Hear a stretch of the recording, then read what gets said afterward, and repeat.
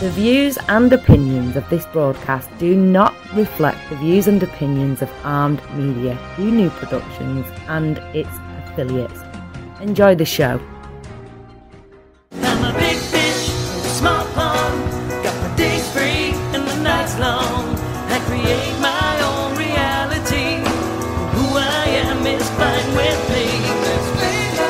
As famous as I wanna be.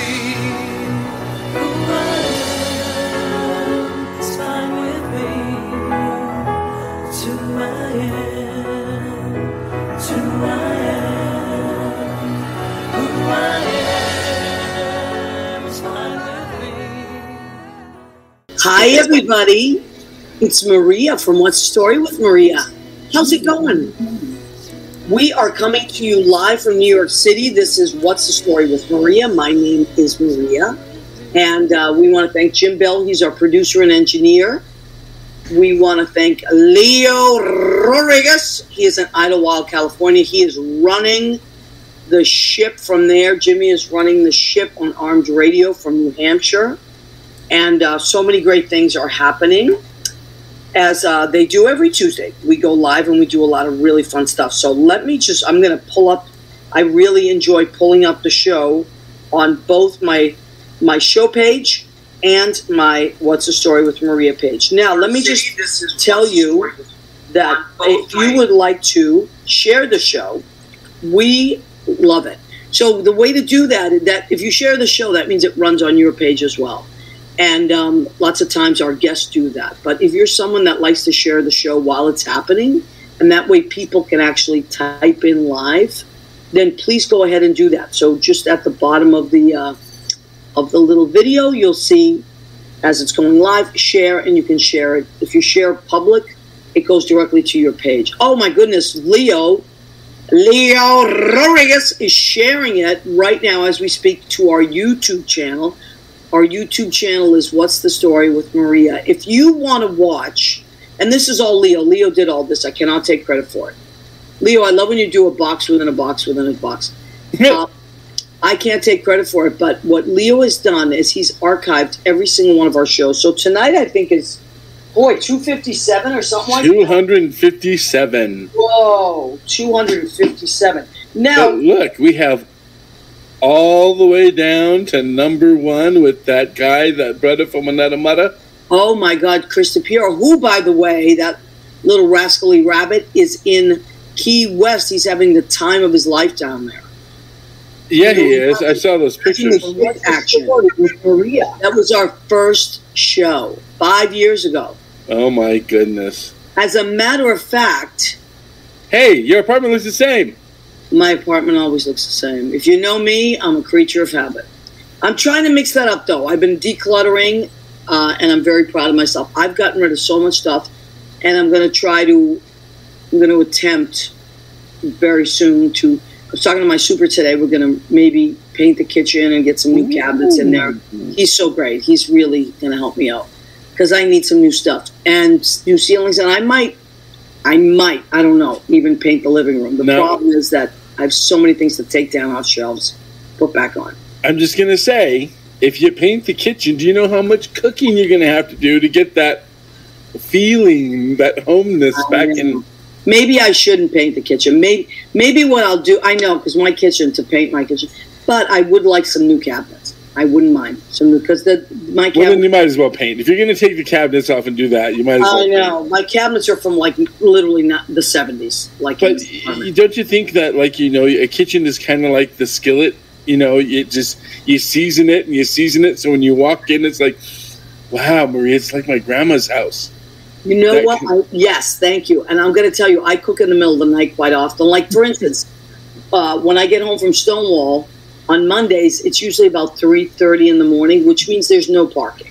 There's no parking at 3:30. Nobody's moving their car. Everybody's So what I usually do is I park at a hydrant, because I know there's not going to be any cops ticketing until 7 a.m. And then I come in and I start to cook. So last night I came in and I cooked meatballs for a couple of hours, and then a couple hours go by and I look at my clock and I'm like, oh, it's 6 a.m. And then I go out and move my car, because that's when everybody's going to work. And it's really different. people that have never lived in New York, now that I've had the opportunity, Right. overnight, working that late, it's not like, oh my God, it's an overnight shift. It's just another shift in this Right. city that runs 24/7, Right.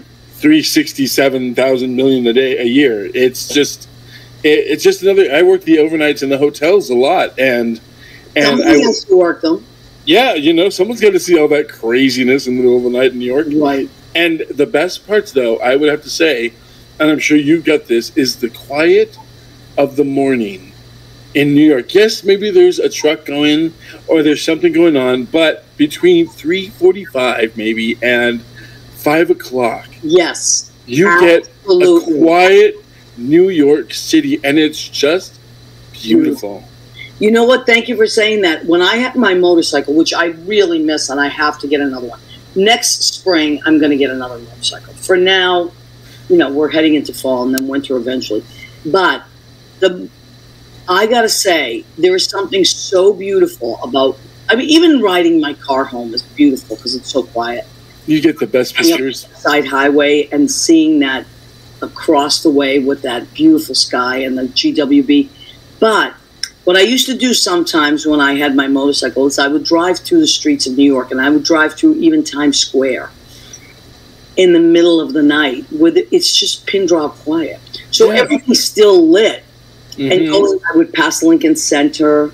I would pass Grant's Tomb. I would pass all the busy areas that were quiet in the middle of the night. And it was fantastic. It's a beautiful thing. Yeah, there's something, sometimes, and all you hear is the sound of the engine. I wish that here in Idlewild, I get up in my mornings and I have my coffee just in the quiet of the still. But I want to know what you like. You have a head keep eating cup. Oh yeah, look at you. Look at my Maria mug. Every morning I have an espresso. Actually, I have a latte. I also enjoy I have Cafe Bustelo. That is my favorite. Cafe Bustelo double shot. That gets me going for the whole day. And I don't need a coffee for the rest of the day. I will have tea because I like black tea. Like tonight I had a little peach black tea. Oh, nice. Yeah. Chuck Streeper gave it to me as a little present. Sometimes with the kids sometimes it calls for a second cup. Yes. Oh, yeah. With the kids. Now, weather girl. Look who joined us, our weather girl. That's right. Rena Crignali-Bergi. Rena, I also use this cup. My Aunt Anna, who's her mom, my Ziana, who's so I love Anna. Gave me this cup while I was home. Footprints in the sand. And now I use this. As a matter of fact, I have tea in here right now. So you can tell your mom, Rena, who is my favorite person on the planet Earth, Ziana. That's our weather girl. Weather girl's mom right there. So yes, we have cups. We have now. This, Leo, was your call. If this was a stock, it would have gone through the roof. I have my old one up, so I don't have. Leo said to me many moons ago, "We need to get tote bags because they're going to get rid of plastic eventually." I said, Leo, no, they're not getting rid of plastic, and we're not going to need tote bags. But he's like, "Yeah, get them." So I got a handful. Well, little did I know, I should have listened to Leo, that this is what we use now in the city. Go ahead, keep eating. On one side, What's the Story with Maria? These are 10, as are the cups. So if you want them, let us know. You can email us at What's the Story with Maria at Gmail. Or just if you have my phone number, just text me. Now, John Pandish has joined us. Hi, John. Must get a badge, some kind of a badge. He joins us every week. Hi, sweetheart. How are you? Michael Barberi is watching. Hi, Michael. Hi, Michael. And happy birthday to his beautiful husband, Vincent, who's so sweet. So I know it was Vincent's birthday. Kelly Carr, my next-door neighbor for years in Stoneham, Massachusetts. We're all grown up now, though, Kelly, and we're on our own. But she was my next-door neighbor for many years. Her parents still live there. I saw your brother, Ryan, last week. So cute. He's gigantic. He's like, I call him Jeremiah Johnson. But when he was little, my mom used to babysit him. So I still remember him in my mind. Paul Craigie is watching us. That's Gene Craig's husband. Hi, Paul. Good to see you. So we have Rena Crignali. That's why I like to watch both screens, because sometimes it comes up on What's the Story, sometimes it comes up on my other one. And Oh my God, our piece de resistance are nothing but the dun dun dun dun dun dun dun dun dun. Are nothing but the apron. There it is. Our blue apron is $25. It flies off the shelves. I just had to order a bunch more. That is our biggest seller. And August is coming. That inspired our calendar, our Nothing But the Apron calendar, which was $15, but now it's July. So if you still wanted one, I think I have a few left. I would have to sell it for $10. You want July? July. Look who's wearing Nothing But the Apron in July. Our friend Ed Kutu with his mug. Mary Maggio has joined us too. Paul Craigie. Ed Kutu is from Stoneham. He and I went to high school together. He was Tevye, I was Golda. Do you love me? Do I what? Yes. And sunrise, sunset. So there's July? Mr. July. Now you are Mr. August. There's a little bit. There's a little peak. So there's a little Janet Jackson slip going on there. So there's definitely a wardrobe malfunction. I didn't have Justin Timberlake to help me, unfortunately. But I know, but it would have been nice. Now you will be our Mr. August, and we will launch that month next week, because this is the last month in July. I mean, last week of July.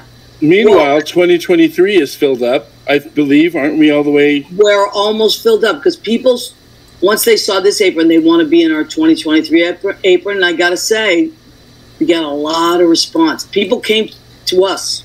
Can I be in the calendar? I was like, sure. A lot of couples this coming time. A lot of couples. I'm going to say this for the speaker in the green room. A lot of couples this time around are in Nothing But the Apron. They have volunteered, photographed themselves with nothing. So that's what it is. If you would like to be in our calendar for 2023, there's a few slots left. Please let us know.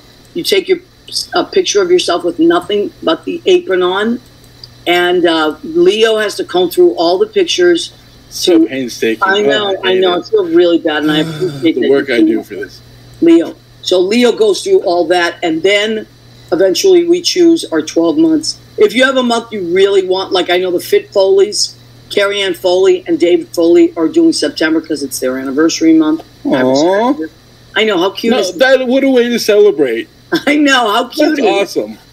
And also Mrs. Feliciano, Elaine Feliciano, Mr. November's wife, is going to be Miss January because that's her birthday month. She was born on New Year's Day. She's baby New official, yeah.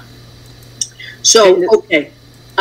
Now, let me see. Oh, my goodness. We have to get rolling here. Well, Maria, remember we mentioned scary nuns?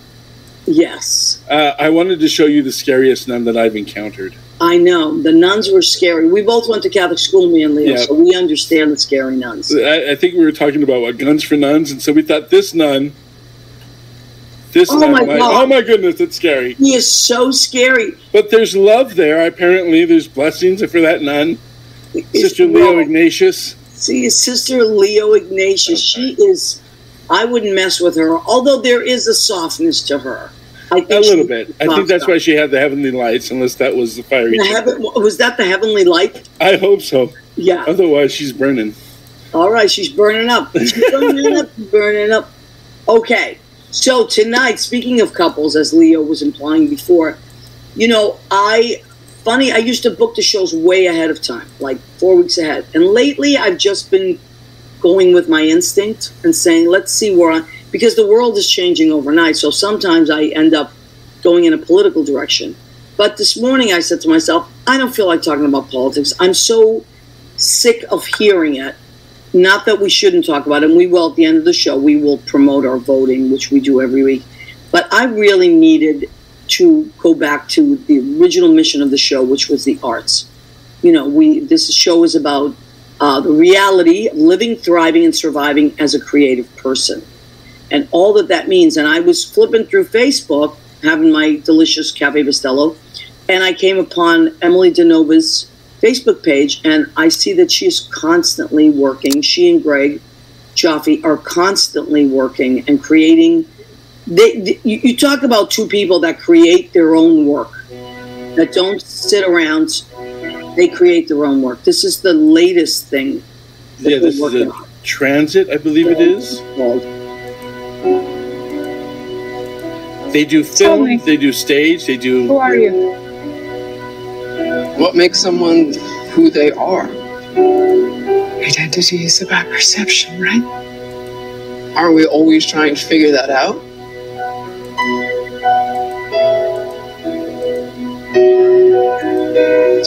So, who are you? That's their latest work. It's called Transit. I am so excited. Are we ready to bring them on, Leo? I believe so. If they haven't gotten everything out of the refrigerator and drank it ready in the green room, Emily Dinova and Greg Cioffi. Yay! What's going on, guys? Hi, you guys. How are you? I love your background. Look at how cool that is. You really framed it. Oh, yeah. We went all out. You're kind of good at that, right? Messed around with the lighting for a while. We think we got it right. Yeah, no, lighting is very important. You did get it right. Looks great. May I just say that I wanted to have you guys on for so long. So I'm sorry it took this long. It's just that sometimes, you know, like things come up, people are doing shows, and I want to do, you know, I want to promote their shows closer to the time. And Emily, I was texting with you this morning, and I was going to go in a political direction today, but I was just like, I don't. That's why it was the last minute, and you were so nice to say yes, and then Greg was on board. So thank you both. Thank you for having us. Absolutely. Oh, I'm thrilled. First of all, you're two of the nicest people ever. Like, you're just sweet, sweet, sweet people. So that I love, and I applaud that always. Now, let's let everybody know what the story is. You know, because what's the story with Maria? You two met in Tony and Tina's, or you knew each other before Tony and Tina's? We met at the audition. Oh my God! Tony and Tina's wedding. It was actually one of the callback, and I was going in for Dominic, and she was going in for Donna, and we didn't know each other. And Tony Loria put us in the room together, and actually he took a picture the first day we ever met because he thought we made a cute couple for the show and wanted to send it to his producer. So that was how we literally met. And he thought I was totally crazy. I was, you know, talking to everyone like, and he was in like super serious actor mode, and was this girl. I love it. But you know what? That makes a lot of sense. That's kind of a little bit of Donna and Dominic anyway. Oh, absolutely. You know, I know the show. I was in the show for many years, way before you two. So I didn't get the privilege of working with you, which I wish I had. But you know, that's the way the show goes. It just goes on, and so many amazing actors have come out of that show. So you met in that show, and then you played a couple in the show. Mm-hmm. And then we, you know, as it happens in Tony and Tina's world, we just got together. And then, you know, once we kind of started to get to know more about each other, what we were into, we realized that we both, you know, had such a severe love for the arts and writing, directing, producing, and of course acting. So we decided to start our own production company. Yeah, that was right around the time that the Times Square revival closed. Okay. And then right after that, we were kind of promoted to one of the Tony and Tina's. So we've been playing Tony and Tina for, I don't know, it seems like about 7 years. 7-ish. 6-7 years now. And that's when we also decided, why not create our own little production company there? Okay, now you both, do you still do it on tour? You still go, okay, so when they do tours, which they do quite often, they do sometimes Vegas, Chicago. I've seen, because I know Susie Campanero goes out on a lot of those. She's my best buddy in the world. So that's kind of how I connected to both of you, through Susie.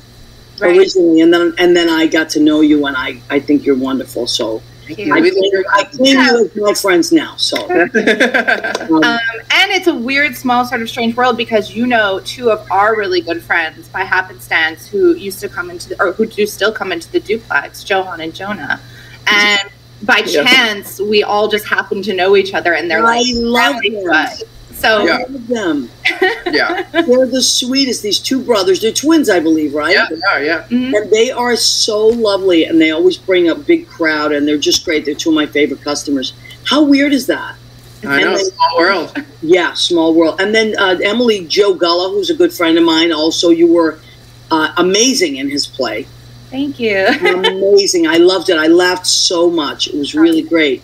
Now, so let me just out. Sometimes people join us, and I like to shout them out. Mary Maggio's joined us. Sandra Carr, who's my next door neighbor that I grew up there. She's wonderful. Mario Davila from Brandy's Piano Bar, my favorite place I've ever worked, is also joined us. Now, you guys don't just act, which you're great at that, but you also write, produce, direct.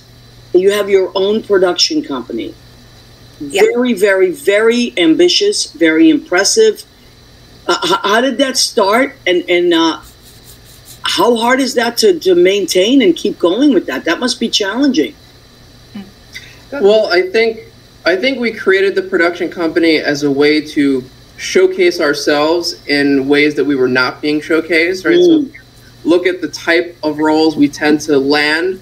They're all similar, right? Like if you look at my resume, you'll probably see like Making of the Mob or Godfather of Harlem and The Irishman. You know, it's like the same type of roles. Tony and Tina can fit in there too. Right. You know, we both felt like there were other sides and facets to us that we wanted to show the world. So we kind of created this small production company as a way to do so. And then I think it started growing little by little. And being our own bosses is not bad in that sense because we don't have necessarily deadlines per se. So there's no one to yell at us if we don't meet our We yell quota. at ourselves enough. Yeah, we do. But we try to produce one film and one short theatrical piece a year. Since COVID, that's been harder, especially with the theatrical piece. But that's the goal. But we did do a teleplay during the pandemic. I was going to say, now, a lot of people went the route of virtual, which I actually loved because I felt that I was still connected to my friends that were creative. And I was so happy to support, and I was so grateful to have something to watch that was happening in real time. So what did you folks do in COVID? That right there, that was on the screen. That was one of them. Greg also directed a piece. A Zoom play. And I did a couple other Zoom pieces as well as an actor. But this one we produced together. It is a story that is, as classic New York as it gets. It's about a streetwise young woman who falls in with this group of wise guys who kind of protect her and take care of her. I was very fortunate to work with Bobby Finero, who I love dearly. He's a great friend, a great actor, and I've worked with him before on a few projects. It was written by Frank Petrilli, who is also an amazing human being. The whole cast was great. They're a great group of guys, and it was definitely filled those days where we were just like, oh my God, what are we doing? Right. And it was different, to do a teleplay.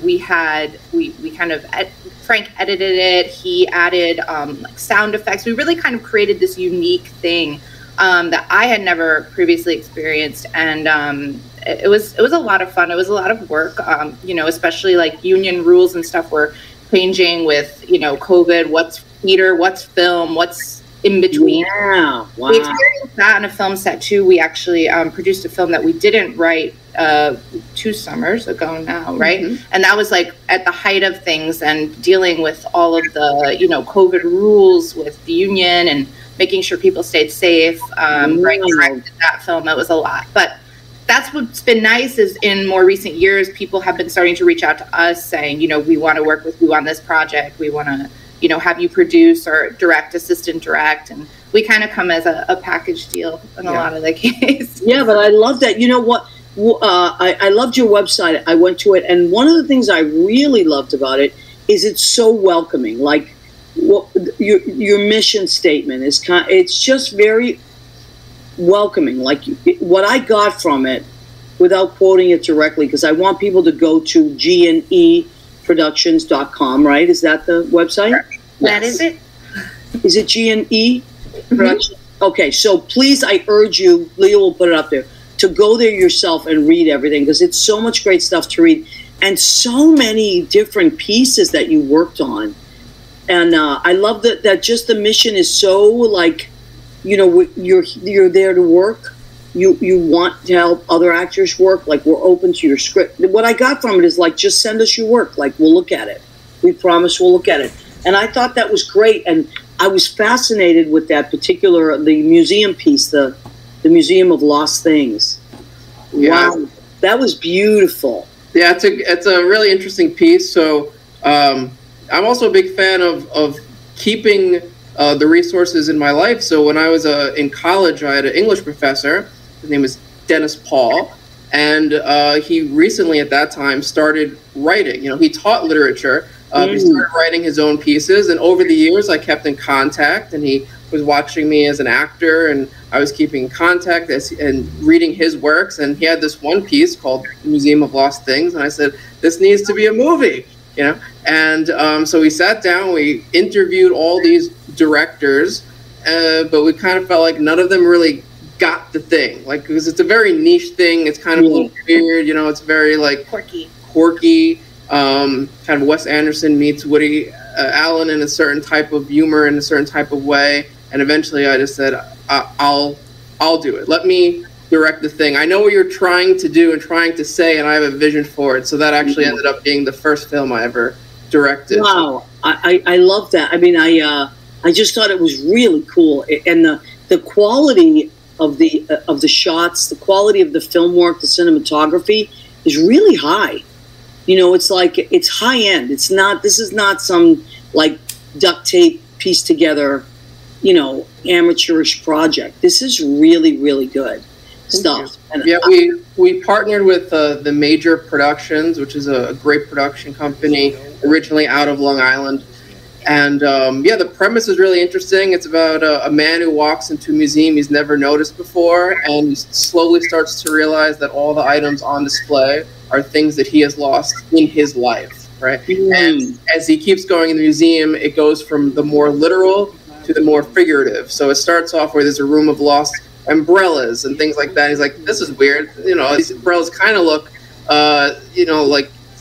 similar to ones I've had. And then as it keeps going, there's a room of lost friends and a room of lost love where he encounters things of that nature. So it was a great premise. It actually won Best Story at the Long Island International Film Expo, and it won Best Supporting Actor in the Madrid International Film Festival, and it got a couple mentionable honors elsewhere. So that was actually that film actually catapulted Genie Productions into the public. That was the first thing we presented with our new company. Wow, I loved it. I thought it was great. And I always had this fantasy in my brain that when we died, we get to see our loved ones, of course, but then eventually you get your own room. I always thought of that, and I always felt like everything that you had lost, you would be in that room. So when I saw this, I was like, oh my God, that's so amazing. I so identified with it, like like lost baseball gloves when you were a kid, or dogs that, like, I had a dog that I thought she ran away, but then found out years later she was stolen. Like things like that, like all these things. And when I saw that, I was really touched by it. Now, Emily, you're working on a new piece now. I think, are you doing a horror film? I shot the first part, like a prologue for a horror film that is like looking there. They needed to give it to their investors, so it was kind of like a quick weekend shoot, which was a lot of fun. I'm hoping to hear soon. Hopefully that goes into production. I do have a couple other things going on. Tell me. Sorry? Tell me all about it. All the stuff you're working on. So actually, a novel that I wrote is being published, which is really exciting. That's so exciting. Oh God. So it's a piece that I wrote. It's a feminist sort of period piece. It takes this kind of idea of like a romantic historical setting that you would see in kind of any, these old historical romance novels, but then it has this very perfect gothic twist, and it kind of plays with the idea that like this vampire idea that vampires are these seductive, wonderful creatures, that they are actually a metaphor for narcissism and narcissists. And wow, that's great. For you. So it's I'm trying to make sure that it's marketed properly, because I don't want to break people's hearts too much. But it's a really exciting project, and it's something that I wrote as I was working through therapy and my own relationships with narcissists throughout my past. And so it's a very important piece to me. It's a very important piece, I think, for women to read. I recently, actually, last year, wrote a blog article about our romanticizing of the bad boy trope in film. I love that. That's great. Yeah, and how, do we really need this trope anymore? What does it mean? Where does it stem from? Why is it this perpetuating thing throughout society that these And when you write these blogs, where do you post them? On our website. That's what I was going to ask you. So G&E Productions has a blog. It's called G&E in Motion. It can be found right on the website. I publish monthly articles. So usually Emily and I contribute once a year each, and then the other 10 months are guest articles. All mediums of art: acting, directing, writing, singing. So I think we just had one go up yesterday, voiceover work. Based on voiceover. So it's a really interesting blog that you can check out. We're always putting out new stuff. Yeah, we release one article a month. Yeah. So but you should also tell everyone the name of your novel so that they can check it out. Yeah, it's I'll obviously post about it once it goes up. I'm looking for a Halloween-ish time of about October 1st. It should be going live. It's called Veil of Seduction. Veil of Seduction. Okay. Yeah. Well, we'll definitely look for that. And as it gets closer to, if you get anything like any kind of a digital flyer or anything, just send it our way, and I will post it on my show page for sure. Thank you. Cool. Oh, yeah, my pleasure. So, my next question is, you have so much good stuff happening. My next question is, which I think people always wonder, like when people are in a romantic relationship, but they also do the same thing for a living. I always find that, like, to me, it always sounds wonderful. But I know sometimes you watch it and it's not so good because people start to compete. But you two don't seem to have that at all. You're very supportive of each other, and it's just kind of this really nice ebb and flow, which then creates like a double strength. That's what I get from it. How do you deal with that? I think there's such a level of love that we both share for the craft, and a level of trust that we have cultivated over the years, that it's never really about us. It's always about the greater thing. I think in general the philosophy is that we always want to boost artists up, right? Whether that's us or the people we are working with or anyone we know, right? We don't view it as a competition, right? Because once, like, if two actors get into a scene and they start to be competitive, it usually doesn't end up very well. So really it's about switching off of who should take the lead of what project we wish to prioritize, have it feel fair and make us feel happy with what we're doing, and to also, boost everyone up, especially ourselves. And we're both like huge collaborators. Like, collaboration is super important to us. And as you said, I agree. And everything, like, we just love to work with people. Like, we love new ideas. We never think that we have the best ideas. Like, we always are open to something being greater or better. And Greg's philosophy that I really admire over the years has been that he will take the time to work with someone who maybe isn't necessarily right there when we start, but he knows and he's confident in himself as a director or whatever, that he can get them to where they need to be. He will choose to work with someone like that over someone who might come in and nail everything, but they're going to be a toxic, personality that's going to destroy the rest of the cast or going to cause problems. He will go beyond that to say, no, I'd rather work with someone who might need a little bit more work, but you know what? We're going to have a conducive environment. It's going to be cohesive. We're going to have good energy. Like, we don't like to work in that vein. We try to keep as much negativity as we possibly can out of our lives and our art. Oh, that's fantastic. And I couldn't agree with you more. Because, you use the word toxic, and that's exactly what happens. It poisons everything. Yep. And I love, I always think, when I go into any project, I always say a little prayer or a little meditation. I say, whatever you believe in, but my prayer is always, God, make me a channel of your work and not my ego. Your message and not my ego. Because I feel like if we can just be vessels for whatever that higher power is, whether it's God, whether it's our creativity, whether it's the universe, if you just are open to channeling that versus going in with your ego, and I'm going to be, it's so much more beautiful and authentic, It's all about love at the end of the day. Yes, absolutely. One of the original Tinas, not the very original, but when I was in the show from 91 to 98, her name was Sharon Angela. She's amazing, and she was in The Sopranos. She played Rosalia Prelate, and she's a great friend of mine. And I love her, and I loved her work always. But she always would say that to me: "It's about the work, Maria. It's not about anything else. Whatever you do." Because I really admired her, and we would always talk art, and she would always say, "It's about the work." And that's kind of like what you two are doing. That's exactly what I see. It's about the work. Yeah. You don't get bigger than it. You let it just. It's kind of like what I'm seeing is you let it have its own life. Right? Yeah. Usually, sometimes it's steering the ship. It's what it wants to be. We're just kind of there to make sure it comes to fruition.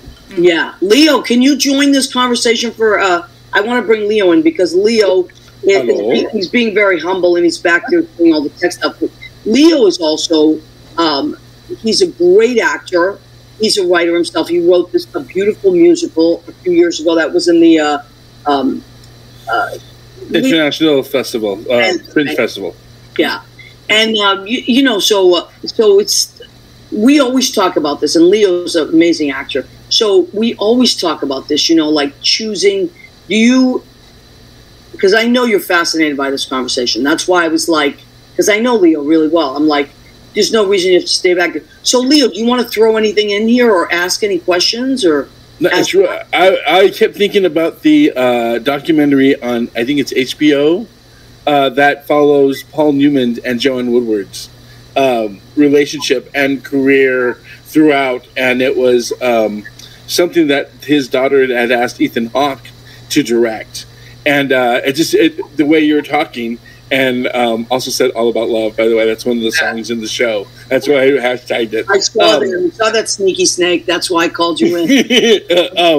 Well, he said it, so it's all about love. But I just thought about the work that they did, and I think Paul Newman had written it and then burned all the tapes. He burned everything. Really? Luckily, the transcripts were left. So Ethan Hawke had a bunch of his friend actors read the voices of those actors at the time that Paul Newman had interviewed about them. So it just made me think about you guys. So keep it going so we can get your documentary on HBO. Yeah, right. And those are major names you're going to be in the same sentence with, but It'll start somewhere, though, right? Yeah, we appreciate your confidence.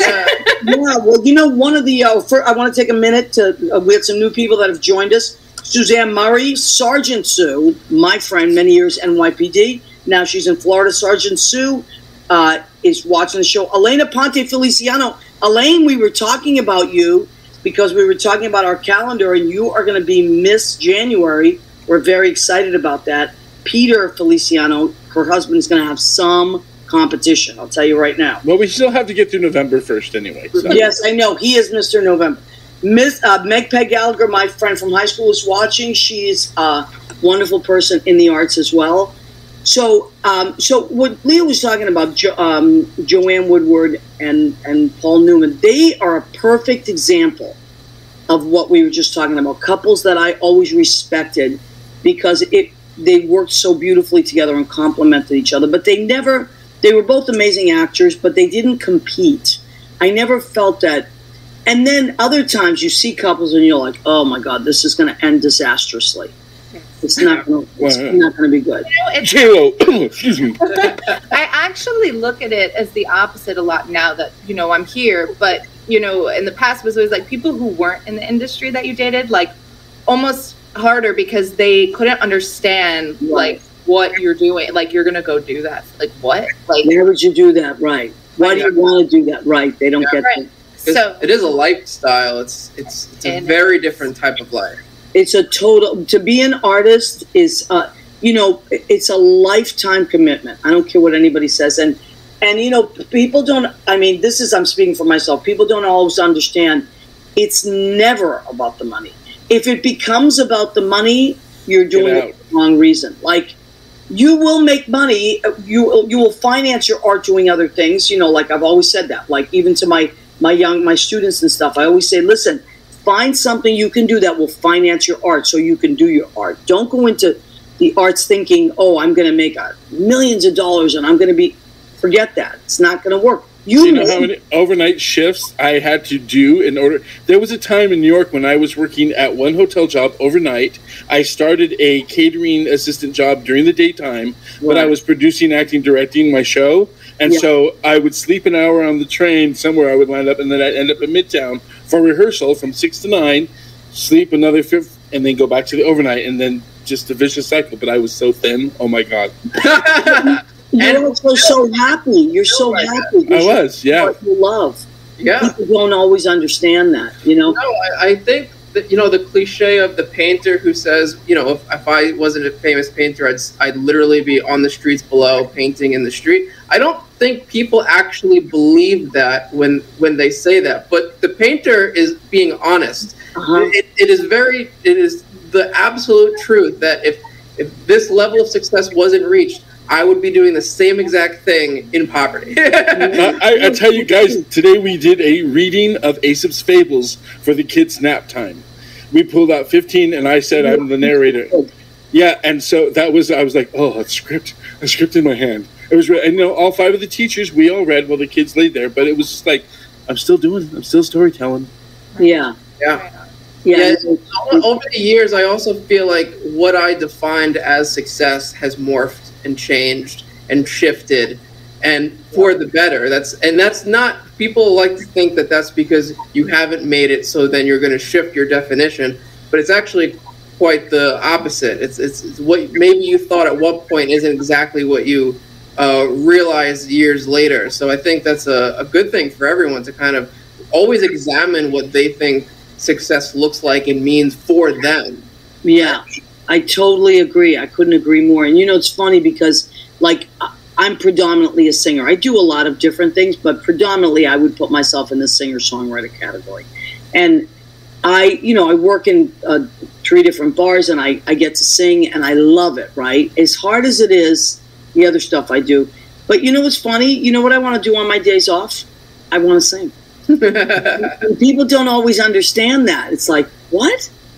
I love to get together with Lynn Portis. We write a lot of stuff together, and my favorite thing is when we write something and we go to the studio and record it.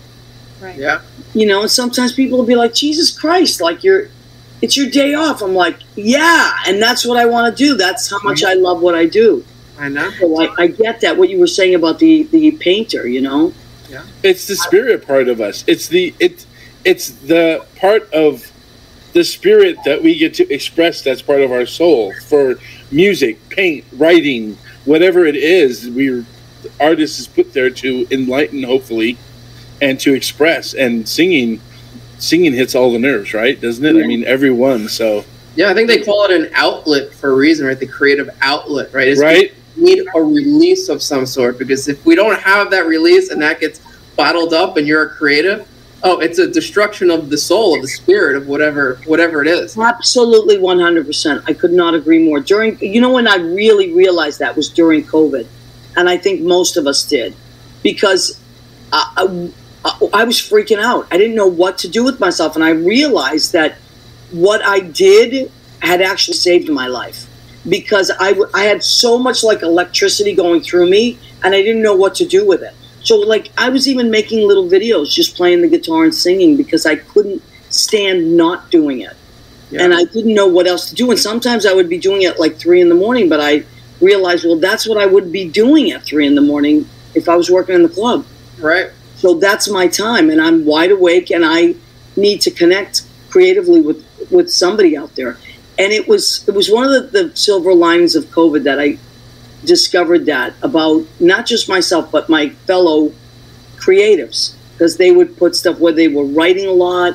I started a women's writers group, and it was all women from all over the country that I knew as friends at some point. We would meet every Wednesday and we would exchange things that we had written. It was amazing. That's great. Well, we did spend the majority of lockdown writing, and that book that was mentioned earlier that Emily is going to get published was written during the times of COVID. No, it wasn't. Well, it was started. No, that was my other novel. No, you wrote 2 novels during the massive number. Oh yeah, there are a couple. I'm very proud of you, Emily. That's what I'm getting. I'm getting that he's so proud of you. Yes, and goes right out the window. Now, I do want to quickly talk about. We'll take a minute in a minute. I want to talk about a friend of ours who's doing a show, and I want to promote his show. But you talked about writers. So writers will send you pieces, or they'll get a hold of you, and you like short. Like I saw one of them was based on a short story that Emily wrote, but then you turned it into a screenplay. And so will people send you short stories? Do they send you plays? How does that work? Yeah, it really depends. I mean, we get kind of a plethora of everything. Like we said, we like to produce our own stuff. I like to write prose more so than screenplays. Greg's kind of the screenplay master. So I'm like, here, make it so it works on film. Yeah, cool. But yeah, we get short stories. Sometimes we get scripts that are already completed, and people are just like, we think that you'd be great to direct this or produce this, or we just want hands on board that we know we can trust with this project. We think it would be, a good fit. So it's all sorts. And like we said, we welcome everyone. So it's kind of like, yeah, send us anything you got, even if you're not a writer, if you're a makeup artist or a DP, or you're just anyone looking to make art. We're open to seeing what, you can Yeah. And the newest of those, actually, we collaborated with our mutual friend, Susan Campanero. Yeah. Oh, she's my best friend. I know. She and Lynn Port is my 2 best friends. Yeah. Yeah. You guys also have not mentioned your other connection, which I've been waiting. The very prolific gay playwright for this time, though it's the playwright Joe Gulla. Well, who's amazing. It's so funny you bring up Joe, because I was doing what you were doing. I was working a corporate job like a lunatic from like 8 a.m. till like 5:30, and then going to rehearsals. I got cast in Joe's show, Gay Porn Mafia. This was in 2018. And I was doing rehearsals and then going out and, doing the whole thing. And that's when I met Joe. And then we kept in touch because we had such a great time working together. And then he met Susan. And then I was like, well, I know Susan. And then ended up doing Real Wood. So it's, again, one of those strange, weird things where we all connected. But Joe is fabulous. He is like one of the people that anything I read that he writes, I'm like, I want in. I want to be in it. I want to read it. I want to be a part of it. He is an absolutely lovely, wonderful human being. Yeah, I saw him last night. He was at Stonewall last night for hours and hours. I loved it. And we talked. And I love Joe. Joe's amazing and so smart. And he doesn't take enough credit for how brilliant he is, but he's so funny. Speaking of brilliant, Andy Prasky has joined us. Andy, I want you would love Andy Prasky. He also works in film and documentaries. He does a lot of commercials. But Andy, you need to go back and watch this because you would love these two and they would love you. So I'm predicting a connection here. Andy Prasky, meet Greg Cioffi. Do I pronounce it correctly, Cioffi? Yep. Okay, that's how I would say it. That's how it's written. But, everybody's got their thing. And Emily Dinova. And Annette Zito. I'm late, but better late than never. Yes. That's right, Zitos. And Annette Zito has her own cooking show. She's amazing. Kitchenette, right. And she's an amazing chef and great presenter. She is a powerhouse woman right now. Yeah, she is taking control of her. Watch out for her. You would all get along great. Now, so Andy, please promise me you'll go back and watch because I think that you would all really benefit from connecting. Actually, now that Andy's online, I want to say I had a phone conversation with Andy yesterday. Andy, you seem great. May I just take a moment to say Leo is blushing. His cheeks are getting red. I am because the one thing all of our friends that we know about, we were talking about Maria. And I said, being at Maria's birthday party was like being in a room full of love. And Andy, he upped me. He said, Maria is like a cruise ship with all these people, and she's looking at this just like this love boat. This, essentially, I may have misquoted a little bit, but it was all about you. It's so funny that you say that about the cruise ship. When I was younger, I used to think if I hit the lottery, that's one of the first things I'd do. I would charter a giant cruise ship and just put all my friends and family on it. How much fun would that be? We would never set anchor. I never board again. No. How much fun would that be? Okay, I want to take a minute because I do want to promote our friend Don Giovanni is doing a show, Guys and Dolls, in Sharon, Connecticut. It opens, Leah, when does it open? It opens, drum roll please, July 29th through August 14th. Okay, so today's the 26th, so in 3 days, and it plays for 2 weeks, and it's a tap dancing, very tap dance heavy version of Guys and Dolls, which I happen to love Guys and Dolls. I think it's such a fun musical. But he's a great tap dancer, so he really emphasized that, and I was kind of hoping to zoom him in quickly, but they're in a tech and they're not going to be done. So I did want to give a shout out to our friend Dom Giovanni. We put it up there. If you're in Connecticut and you're looking, actually Eddie Kutu, who's our friend that usually pops on, but he's in July. Works at Blade Salon, manages Blade Salon. So maybe that's close, and you and your girls from your salon can go and check out Dom Giovanni. So I did want to give a plug for that. So let me see. We have like 8 minutes left to our show. It always flies by. So I was going to say, like, sometimes, because I love writing. I think writing is such an amazing thing. Even as a kid, as a kid I wrote. It was my escape. It was my way of like not killing somebody. Like, I had so much rage even as a kid that I didn't know what to do with, but I always had a diary. I was always scribbling. Leo, were you that kind of kid? Yeah, I was inspired by, there's a book, Harriet the Spy. I used to carry my little book like Harriet the Spy around. Yeah. Just observations and notes. So many notebooks that I have here that have like songs and script beginnings and things like that still that I've collected that haven't made it to the, to the ball field yet. I love that. And how about you two? Did you, as kids, write as well? Or was that a later in life thing? Well, I'll start. Yeah, I mean, I still have notebooks everywhere. Like, half-baked ideas, literally a folder like this of half-baked ideas. I literally label them as that. But yeah, I've always I had a lot of rage too. My rage has only grown, so I just have more and more notebooks. Great, excellent. Great, but we're Italian. I think that goes with it. Right. That goes with it. Yeah. I definitely was a writer before I was an actor or anything else. From as long as I could remember, being a writer was a thing I wanted to be. Right. When I even when I got to college, I majored in English education because I just knew I wanted to write, but I didn't know what I could do with just an English degree. So I just went the English education route. But like I remember having small stories that I used to put together when I was a kid, and definitely writing was the thing. Yeah, it was just great. I love kids that, and I always, as a teacher, I always notice that kid that's got the notebook. That's always like, and I love that. It's such a great outlet. If you have kids, if you teach kids, I always try to get my kids to, like, with Susie, because I also teach with Susie as well. We teach at the LGBT center, and sometimes, like, if there's nobody's talking or anything, we try to get them to like communicate.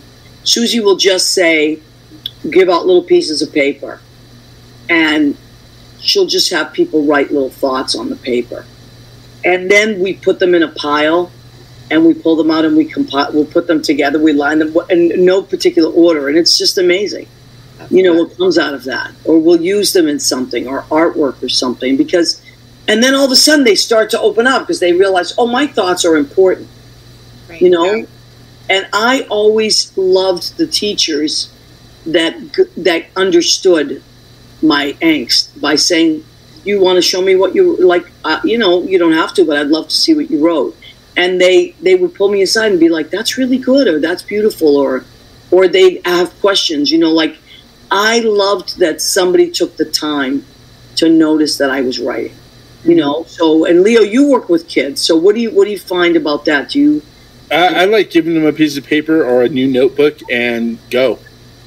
There's a lot of, working, especially with the younger groups this time around, there's a lot of, do this craft this way and make it look like this. And I'm like, you want to use different color, you want to do it a different way, as long as you're doing something and putting something out there. If we're doing Aesop's Fables, if their lion has pink hair and blue whiskers, hey. But as long as they know it's a lion and they want to be creative, that, may turn into a bedspread later on in life or a quilt. Yeah, really great. And I mean, when I'm from a different generation, so we didn't have, we had television, of course, but it was very limited. We didn't watch a lot of TV. We did at certain, we had our shows, but, it was more about imagination. We were always building forts and riding our bikes. Like, I remember, riding my bike for miles on end.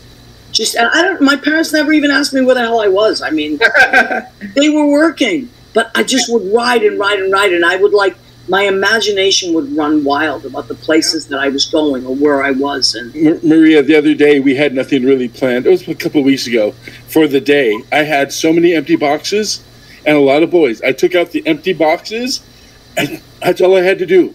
Oh, give me this one. And they had everything. I mean, just 10 empty boxes. Yeah.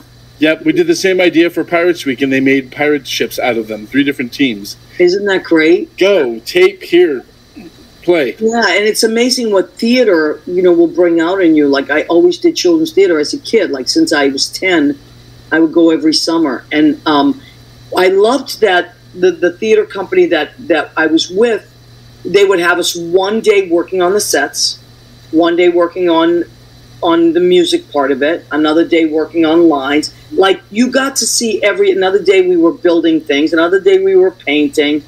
I just love that. I love how theater will pull everybody in.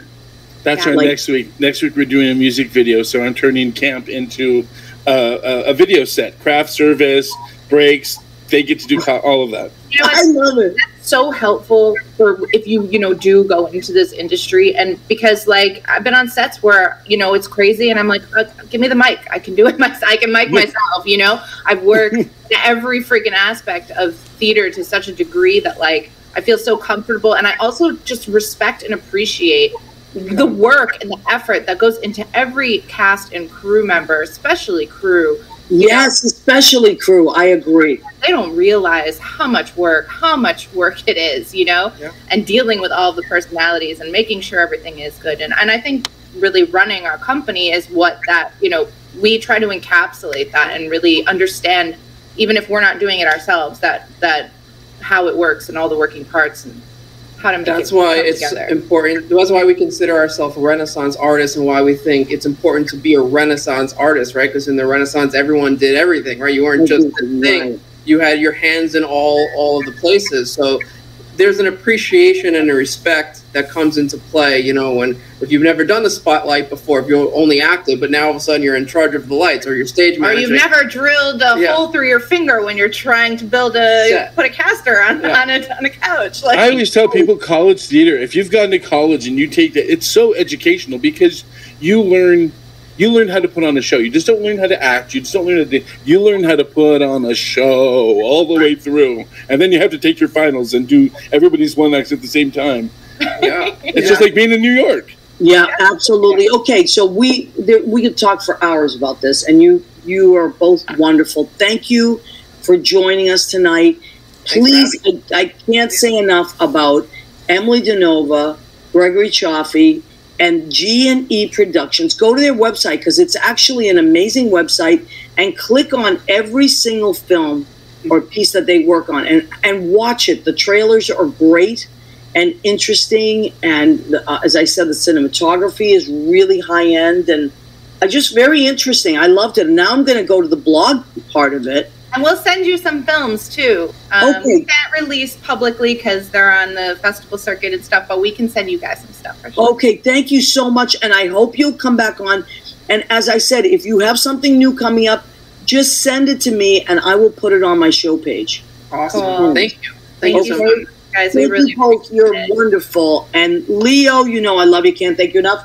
I want to thank Jim Bell. He's our producer and engineer at Arms Radio. This will be in podcast in about 6 to 12 hours on Spreaker, Spotify, and iHeartRadio. Do not forget to register to vote. Do not forget to vote in the primaries. In New York, I know it's August 23rd. Massachusetts, it's the first week in September. Wherever your state is, NBC. What, Leo, what is that thing that NBC? It is Yeah. NBCnews.com specials plan-your-vote-2022-election. If you do not Do vote, it. you do not have a voice. So we'll end There's with that. also Thank lots you, of- Emily and Greg and Leo. What would I do without you? Mwah! I shudder to think. All right. Good night, everybody. Guys, have a good night. Hey, I'm going to bed hungry tonight. I wonder why. No.